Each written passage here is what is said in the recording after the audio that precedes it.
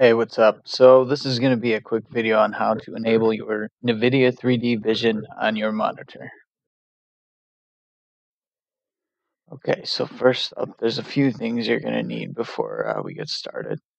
The first is obviously a 3D monitor, which you can pick up at any major retailer or, bestbuy.com, newegg.com, Amazon.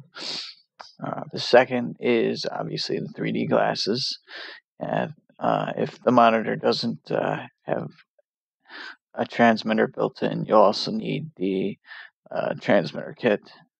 And lastly, you're going to need a Nvidia 3D Vision GPU, which is, I believe, pretty much any of the 400 GTX 400 series on up.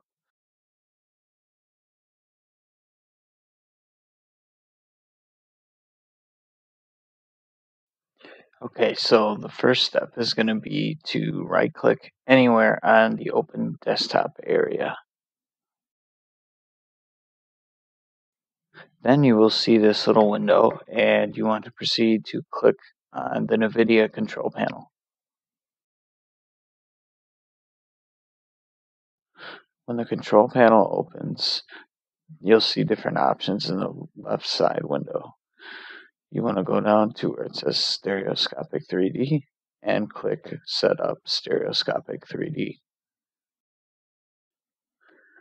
Then once you see the box next to Enable Stereoscopic 3D, just click on that, and that's pretty much it.